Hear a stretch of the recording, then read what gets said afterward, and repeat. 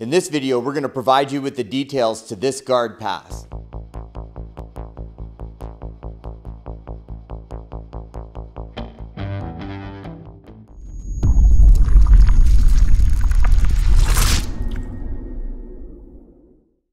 Hey everybody, welcome back. Matt MacDonald, Brazilian Jiu Jitsu. I'm here today with Coach Marcia. We had a request to show some details on the knee slide pass. So if you're new here, hit that subscribe button and ring that notification bell. That way you won't miss out on any of the techniques that we're going to provide for you on this channel. Otherwise, let's get into the knee slide pass. When I'm looking to engage in a guard pass, the first thing I want to do is have my hips low and I want to be on the balls of my feet. This is going to be a quick entry, so if I'm on my heels, it's going to slow me up. I also don't want to be bending over at the waist. That's why I want to have my hips down. So as I'm approaching, the first thing I'm going to look to do is grab onto their feet, migrate to the shins, and start to compress the heels to their hips. Once I've achieved that, I'm moving laterally, and I'm going to be looking to create an opening to step in between Marcia's legs and land myself on top of her leg, pinning it to the mat.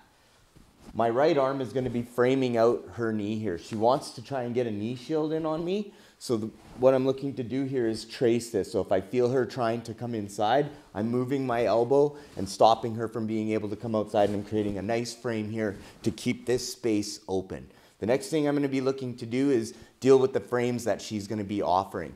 So they're going to be pushing and framing on you to stop you to come through here. So the first thing I'm looking to do is get rid of this top frame.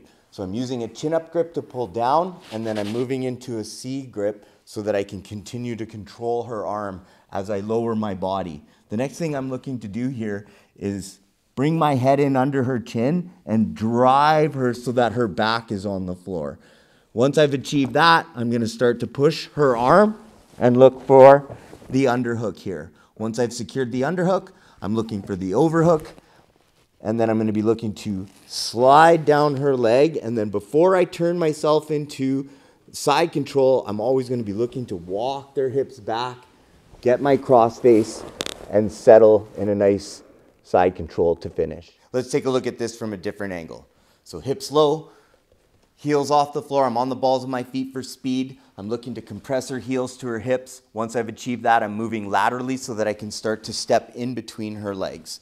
As I'm stepping in between her legs, I'm going to be migrating my left hand to the inside of her knee and my right hand to her hip. My left hand is going to be pushing to pin her knee to the floor, and my right hand, I'm using my right elbow to flare my elbow out and make a frame on her knee here. I know that as I drop down, she's going to be looking to insert her knee shield so that I can't come through, and in some cases she might be looking to bring it over top and push on me here to see if she can't off balance me, so she can create a little bit of space to recover her guard.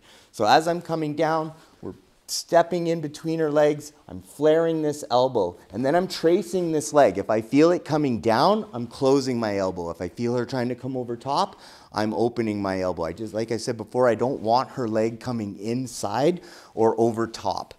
So once I've dropped down on Marcia, the next thing I'm going to face are her frames, okay? First thing I want to look to do is chin up grip on this top frame. As I'm pulling this down, I'm going to switch my grip to a C clamp as I lower my body with her arm. In a lot of cases, she's going to be on her side. Okay, so I know I need to get her flat on her back, which is going to help me achieve my pass. So as I'm dropping this down, I'm bringing my head in under her chin so that I can start to push and flatten her back out on the floor. Once her back's on the floor, I'm going to be using this grip to start to push her arm so I can create this hole that's going to allow me to get my underhook. Okay, so she's framing, I'm pulling this down. As I'm pulling this down, I'm switching my grip, lowering my head so that I can start to pin her back to the floor. And right here now is where I'm going to push her arm and then start to insert my underhook.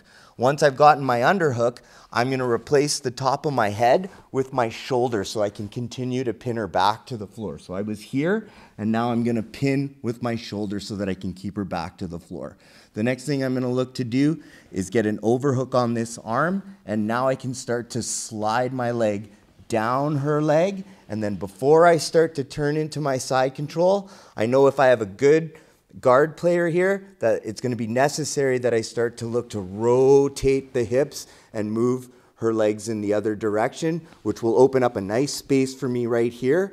I can let go of my overhook, start to get my cross face and move myself into a proper side control with my feet alive. All right, let's take a look at this from the rear so you can see what I'm doing with my feet.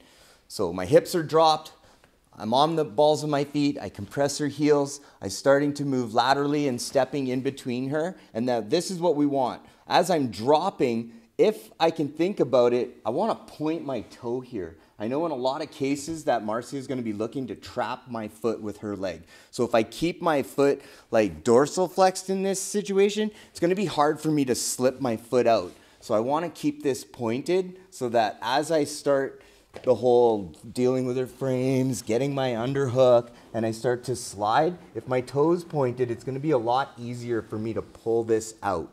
Okay? Once I've got my foot out, again, I don't want to start to turn here and give her the ability to get her guard back. All right? So super important that as I start to escape my hips out, I'm going to start to walk her hips back, redirect her legs, and now I can start to move myself into a proper side control with the cross face. My hand is posting and I have my feet alive. So we'll show you one more time in real time.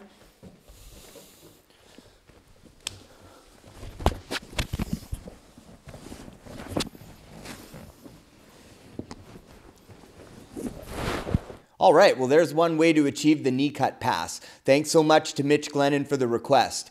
If you guys like the video, hit that like button, share the technique, and comment because it really helps us to come up with content. Otherwise, we'll see you in the next video. Thanks for coming, everybody.